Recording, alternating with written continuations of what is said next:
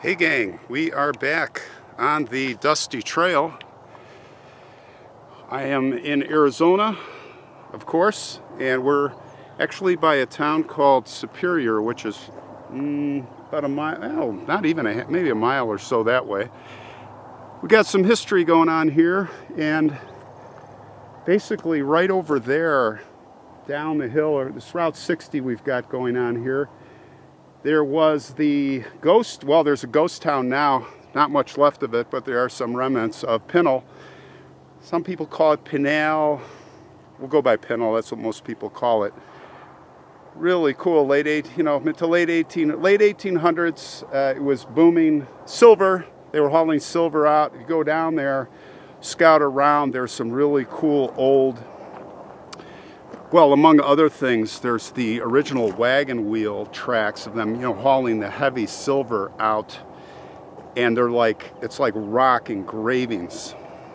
Okay, a quick transport. Beam me up, Scotty, on the Starship Enterprise. We are at the location of those wheel tracks I was talking about that they made in with the silver, hauling the silver out. It was quite a drive in here to find this. And a little bit of a hike here at the end, but no problem. But yeah, you can see it. Look at this. Wow. And it's turned to rock. Look at that, guys. Isn't that amazing? It's turned to rock. And you can see these ruts. I'll give you a kind of a scale with my hand. That'll kind of show you. That's a good 14 inches, 18 inches in some spots. Amazing. And just imagine how heavy those wagons were with all the silver heading out this way. I'm sure if you look straight ahead, that's Highway 60. And that's the trucks and cars you hear. And I'm sure that was the happy trail back in the 1870s when this was rocking. Look at this, amazing.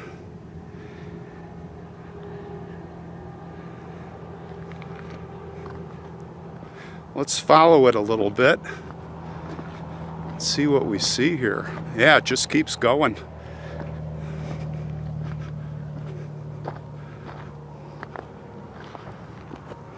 Look at that. Right here, it's, gosh, this wall is about 2.5 feet high almost. I should say deep. But it looks like it just keeps going there. On and on and on into the bush. Look at this iron bar. I wonder what that was for. There's some more over here. This is the picket post. Look at that, the picket posts. Yeah, these are some real artifacts here, guys. Look at that. Here's another one. It looks like a giant bolt. Look at that.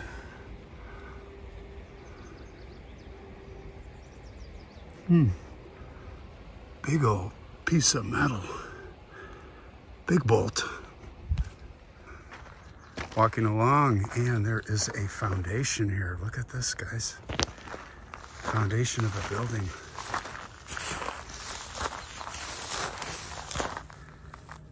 Yeah, it goes all along here. Built in the side of the hill. I wonder if this was the smelter. A lot of metal. Wonder what that was for.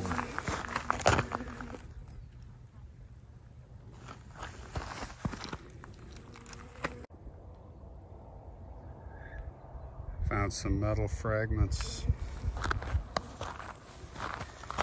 Not much left of the old ghost town.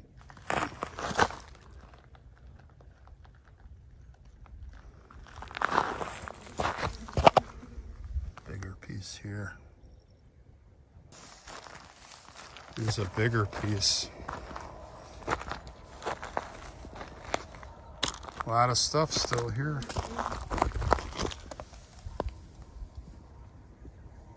You can still see the bolt holes.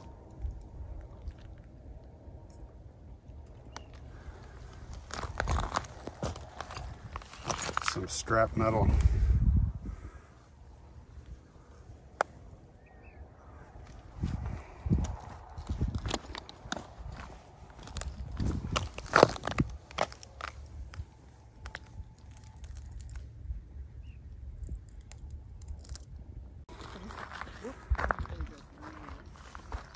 Another interesting piece.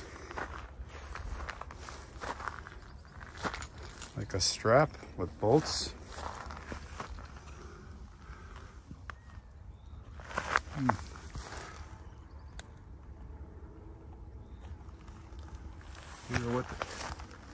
Wonder what that was for, you guys.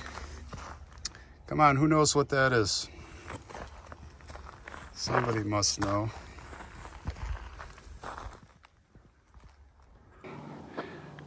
Okay, let's get back to the story. Let's get back to the cemetery. Now right here, I am at the Pinal burial grounds, now called the Pinal Historic Cemetery, and we're going to take a walk around. Somebody here from the Earp story, the tombstone story is buried here. Many of you know Wyatt Earp, Mattie Blaylock, Celia. So we're going to tell the story.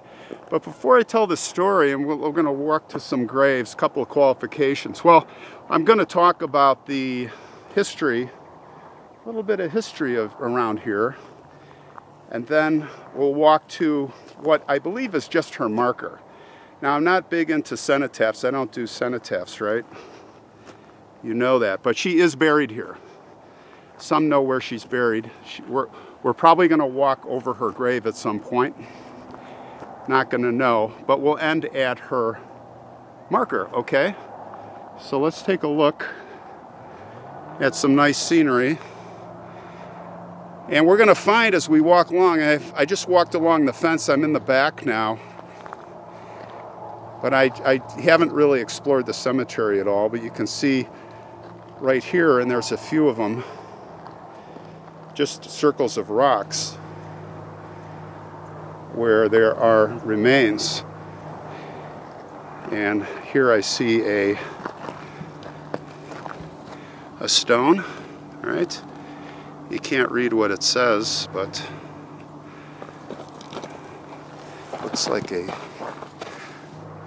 that's a stone. That looked like almost a piece of metal. So, let's take a walk here. See what we can find.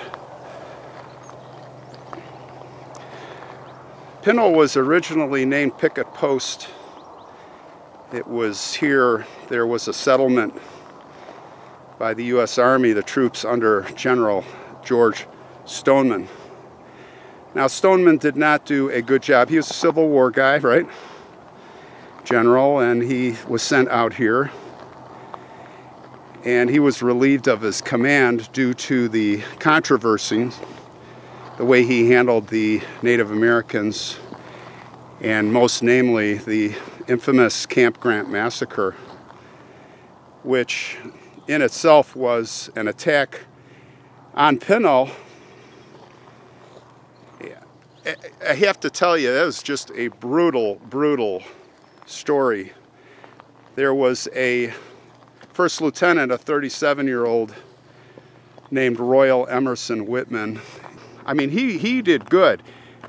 There were, I mean, it was a fort, nobody really there, and then 5 women, Native American women, Indian as they were called, came in, and they had been looking for a boy missing, and Whitman was really, handled it really good, and fed them and clothed them and took care of them.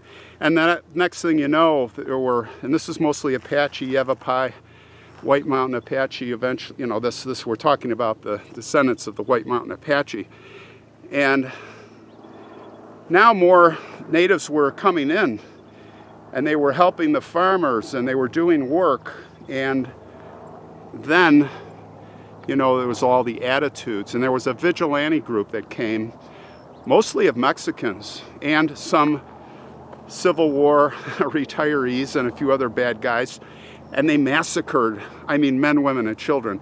And they do call it a massacre. They don't call this one a battle. You know what I'll say when there's Native American history and their massacres, it's the white, and then when they kill and they massacre the Native Americans, they call it a battle. No.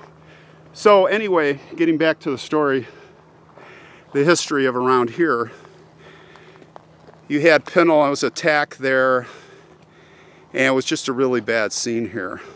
Now, Pinal was a, you know, as I said, a silver mining town, and it was booming like in the 1870s. It was first developed by prospectors and ranchers when they discovered silver here. Boomtown, no time at all. They had a couple thousand residents, and it was basically, again, at the foot of this, I think this is called Picket Post Mountain, this dramatic, let me pan, that dramatic mountain there. And like I said, Pinal, yeah, down here across Route 60 is where the ghost town is, if you want to come out and look for it and see it. And it was booming. There was a mine called the Silver King Mine, and of course, like all the ghost towns, when that played out, by 1890, everyone had pretty much left except for about 10 people.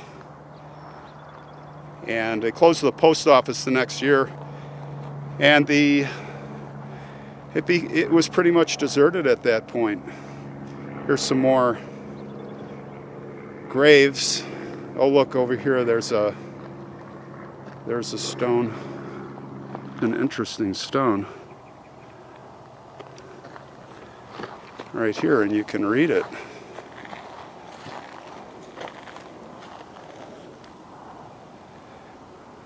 Spanish, so 1916, it looks like, November. So we're going to be talking about Mattie, Celia Ann Blaylock. Oh, look at this. Let's follow. There's like a trail here. Let's follow this trail. Like I said, I haven't done this. Looks like some interesting things down here. So a little background. Her original name is Celia Ann Blaylock. She was born in Monroe Township, Johnson County, Iowa. Her father, Henry Blaylock, mother Elizabeth. Cecilia was one of 3 children, the second daughter, and they lived on a small farm. Henry and his wife were very stern parents, and of course, the kids, you know, they were very religious. So they had to memorize the 10 Commandments, and they had to do all the no fun. Very strict. Children should be seen, not heard. Which, you know, if you're a kid back then, it means, holy crap, let's get out of here. Let's disappear. So Celia went by Celia, and she was, as she was known as a child, and she learned all the biblical stuff. She'd go to Sunday school. But when she got older, she got some other ideas. Now look at this. It's like big pipes. Died June 21st, 1916. Obviously, this was probably made after that. Maybe not. So she was sick of farm life, and she's like scheming how she can get away. 1868, she decided to make her move, and she kind of dragged her younger sister along, who was heavily influenced by her, normally, right? That's pretty typical. And she would survive because she did no trade. She was a skilled seamstress, and I mean, you didn't really make much money back then doing that. And as such, it was very difficult, even with those skills, could barely get by. So they headed to the growing towns along the Kansas, Iowa, Missouri border areas and the adventures. And finally, it was too much. So it was time to go home. Shame, shame, shame. Of course, the parents shamed the heck out of her. Disgrace. And she quietly rejoined the family. Here's another grave I see up here around the corner. But Celia was not giving up. She would persevere. She didn't want to stay home, and it was around that time she started going by the name Mattie, changing her identity. And that's when she turned to prostitution.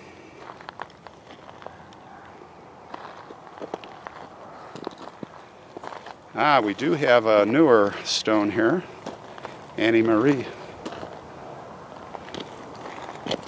1881, so somebody made her a new stone.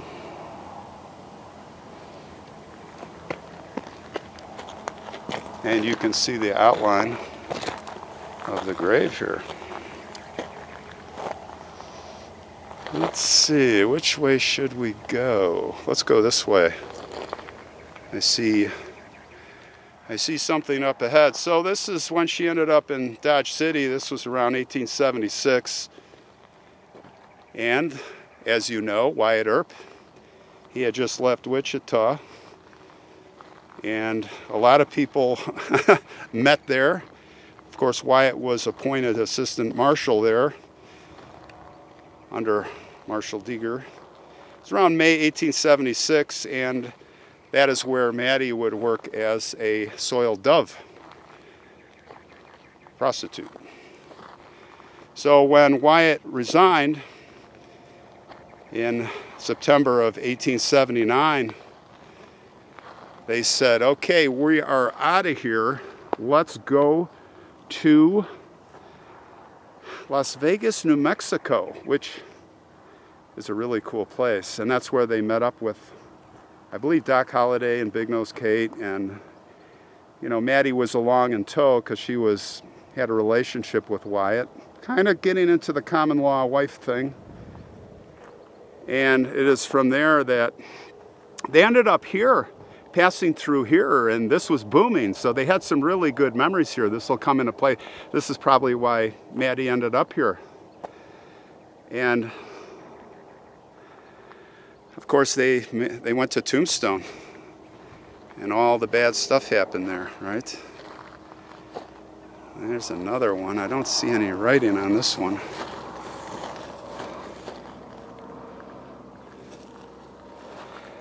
Looks to be a child. It's a very small outline of rocks. I mean, maybe not. But I don't see any kind of inscription, sadly.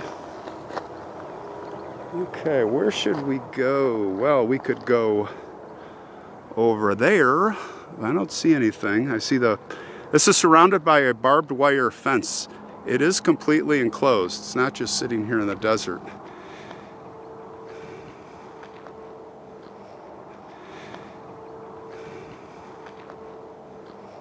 December 1st, 1879. They'd be there. The census in Tombstone says that Mattie Blaylock was Wyatt Earp's wife, but there's no official records on any legal marriage. So Mattie suffered from extreme headaches, and as many of you know, she was addicted to laudanum.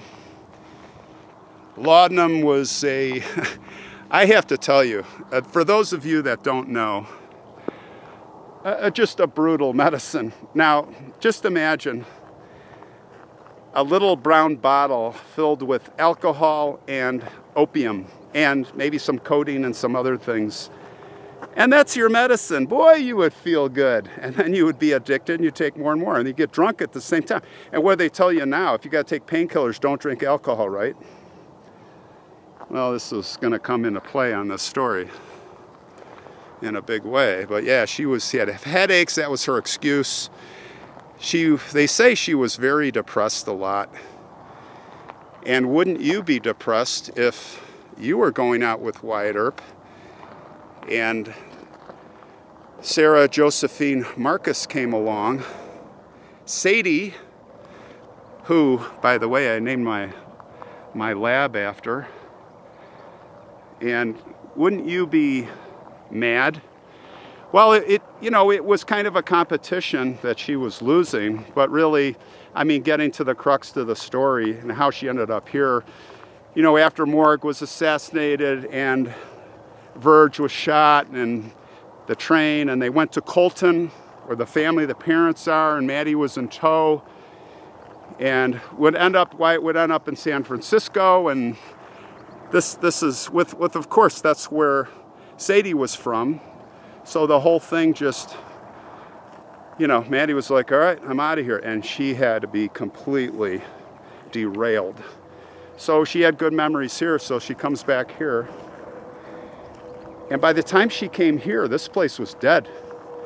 Like I say, there was no, and she was going to try and do her prostitution thing here. She's getting older.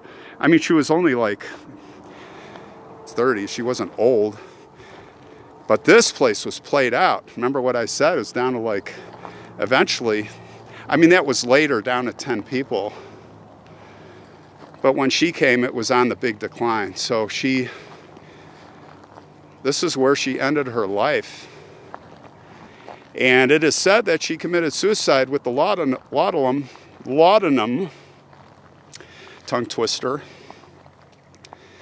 But since, you know, I have to say, since she was addicted, I have a feeling that she just overdosed. But we'll never know. I don't know that history says it was suicide, but that is what the marker here says, which is right near the front of the cemetery, right here. And a very nice marker it is. Now, I don't think she is buried here. I mean, in this exact spot. We probably walked very close to her grave as we walked through. I believe there are some people that know where she is. Now, what the heck is this? What is in those little vials? All right, that could be kind of a poor taste joke, but maybe not. Maybe it's something else. Maybe that's, but I'm just wondering if that's alcohol and something else. But anyway, I believe that this stone was provided by the magazine that is owned by Bob Bosbell, the author, who does great work. It says died by suicide here. So, I mean, he's pretty good at history, so maybe it is documented she died of suicide. Well, she's here somewhere, and it was a sad end no matter what. Maybe she just wasted away and OD'd. Maybe it was suicide, but she died here alone. But, you know, I got to tell you what I think about as I stand here. I think about her. I think about what amazing things she saw. I mean, you have to think about it, right? You have to think about it. She was part of almost all of this, the whole saga of Tombstone, most of the saga of the Wyatt Earp story, and all the rest. Doc Holliday. She had to be intimate with Doc Holliday. Had to be big nose. I mean, she was there. She saw it all. So, just amazing. So she lived a short life, considering. Maybe an average life back then, but what her eyes saw. She lived a full life, I guess. Maybe shorter, but full. Rest in peace. Rest in peace wherever you are.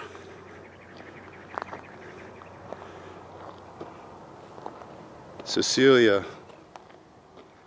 Blaylock, aka Mattie Earp. All right, we're going to head out of here. She's there somewhere. What a great spot. And we are going to now hit the dusty trail. A lot more stories are going to be coming from Arizona once they get settled here next winter. And they're going to be much more unknown. I mean, this is more of a known story, guys. Look at this. Isn't this cool? It's kind of like a little turnstile kind of thing. Keeps all the rugrats out with their vehicles. Yeah, I guess people were stealing things, and that's why we don't know where she is. Well, let's take a last look here. And yes, I'm going to have a lot more stories coming from Arizona. We're going to go way in the mountains, and we're going to uncover some stories. Good stuff coming, guys. From Historical Pinal Cemetery by Superior, Arizona. Everybody stay safe.